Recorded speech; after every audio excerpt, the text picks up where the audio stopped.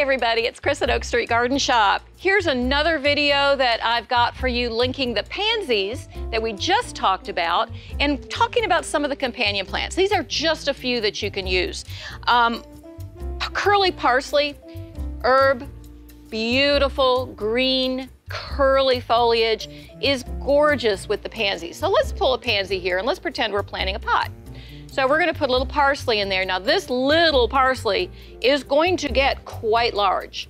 It really fills out, and as the winter goes on, the color deepens, and it's a really beautiful deep green, and of course you can use it.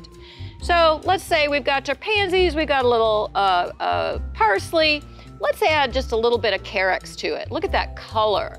I love foliage in containers, so the parsley, the carex, and then we'll add just a little trailing pansy. We talked about that in the last video.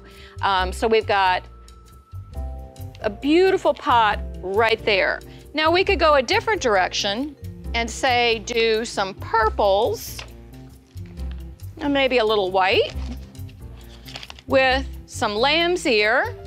That's a beautiful perennial that actually is a really good perennial for us as long as it doesn't stay too wet. You do not want this plant to be wet through the winter, okay? So be very careful of that. It does great in pots. It would be gorgeous with this peacock kale. Look at that. Look at that right there. That big leaf of the lamb's ear with the cut leaf of the kale, and then the pansies. So that is really just great combinations in that pot or bed that you could do.